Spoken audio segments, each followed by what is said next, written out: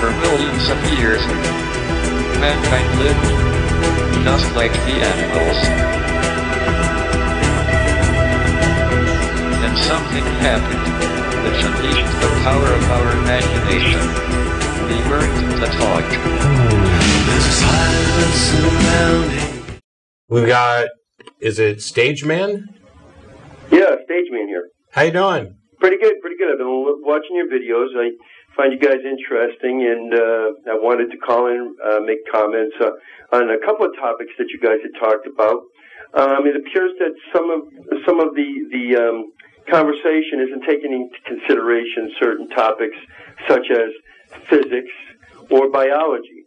I heard that you have a physicist there. Yeah, he's sitting right here. Fantastic. I don't know what your experience is as a physicist, or if you are, in fact, a graduate of your discipline, and if you're working in the field. But aside from that, God can be proven conclusively via physics and biology. Okay. That being that... Define God and make your case. Excuse me? Define God and then make your case. Prove that God exists with physics and biology. Oh, I am. Well, you got to define God first. No, I don't have to define God. How are you going to say that physics and biology prove something that you haven't defined? Well, because if you listen to the evidence, you'll see that there has to be a God. No, and the evidence is that you're assuming some definition. You're assuming some definition of God in order to make that statement at all. No, well, listen. Yes, to the you evidence, have and then to you make your own conclusion. No, stop. If you say that physics proves that there has to be a God, you have some working definition of God in order to make that claim at all. And I want to know what it is. God is the being that is outside of time and space that created time and space. You as a physicist know that time is quantitative. It has already been conclusively proven that time is quantitative in physics. So if time is quantitative, it has a beginning, it has an end. That being the case, God is outside of time and space. He inhabits eternity, something that man cannot comprehend. If we can't comprehend it, how can you make the assertion? The biological evidence... If we can't comprehend it, how can you make the assertion? Well, the biological evidence is that to have life, you have to have a nucleotides and amino acids to make up proteins. The direct enemy, or what destroys amino acids and nucleotides, is oxygen. Now, some people say that we formed in the ocean. We evolved out of the ocean. Well, that couldn't be because nucleotides and amino acids have got to synergize in the same amounts exactly at the same time. Their enemy, oxygen. The ocean is water. What's water made up of? I'll say hydrogen and oxygen. Do I win? Oh, you win. Now, some people have even argued to me about However, water isn't oxygen. There are lots of things that contain... the molecules. You've got to have the molecules of oxygen. So is a molecule. Every molecule that includes oxygen is the enemy of nucleotide. If oxygen is present... Now, if oxygen is present on its own... Now, granted, I'm not a scientist or a biologist, and I don't know whether any of this is accurate, and I don't know if my objections are valid or not, but... You're absolutely right. If oxygen is present...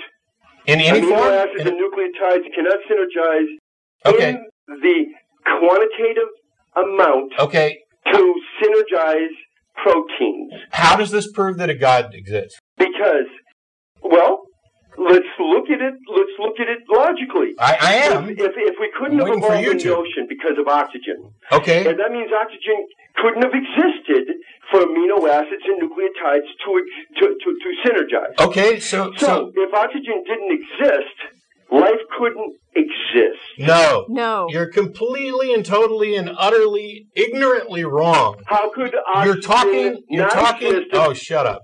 You're talking about abiogenesis, which is a theoretical field, which we don't necessarily know how life in fact did form. But we do know that life can in fact form. The Miller experiments demonstrated that under some atmospheric conditions, which do not match Earth, it doesn't matter that it doesn't match Earth, that it was wrong. Under some atmospheric conditions, life can spontaneously be created from non-life through purely natural means. That has been demonstrated. It doesn't matter that we don't know exactly how it did happen on Earth. The fact that it's possible is all we need to know. Yeah. The other thing there? is... Oh. Well, the other point I'd like to make is that the idea that amino acids couldn't form on the Earth is completely wrong, because at the time the amino acids are supposed to have formed, right, something like, 3.5 billion years ago, something like that. By the way, if we can, put up a link to Talk Origins, where these questions are actually addressed by people who know what the hell they're talking about. Yes, because this one's actually addressed. Okay, actually, oxygen didn't exist on the Earth at that time in the same concentration that it does now, because plants hadn't evolved yet. Yeah. So that's what gave us the oxygen. Of course, plants evolved first, and then animal life came later. But the big point is that, I should say, and I'll just go ahead bacteria. and pretend like he stayed on the line to defend himself. Whatever argument he ended up making is one big argument from ignorance. Life couldn't have possibly formed this way, therefore God did it. No, the only thing you've demonstrated, even if you were correct, and you're not, even if you were correct, the only thing you demonstrated was that life couldn't form in that specific way that you've eliminated. You haven't eliminated all possibilities. You've just said, I can't think of any other way it could have been done, therefore God did it. I can't think of any way this could have happened, therefore some being existing outside of space and time must have done it by magic. Sorry, it doesn't work that way. If you want to talk about possibilities and which things are possible and which ones are not, that's fine. I'd like us to move more towards probabilities, but saying that physics and biology conclusively prove that a transcendent, out-of-time, intelligent being exists is absurd and demonstrates some of the most pitiful logical reasoning that I've ever heard. If it were true, you wouldn't be calling in to a public access television program to tell me that physics proves God. No, it doesn't. If that was the case, everybody'd know about it. There would be scientific journals, peer-reviewed, demonstrating that physics proves God. The one specific God that you defined after being forced to. It's not the case. I realize you want it to be the case. I realize you can't think of anything better. I realize that you've spun yourself around with this potential paradox, and the only solution you can come up with is Magic Man, but that don't make it so. Sorry. The God of the Old Testament is arguably the most unpleasant character in all fiction, jealous and proud of it, a petty, unjust, unforgiving control freak, a vindictive, bloodthirsty ethnic cleanser, a misogynistic, homophobic, racist, infanticidal, genocidal, filicidal, pestilential, megalomaniacal, sadomasochistic, capriciously malevolent bully.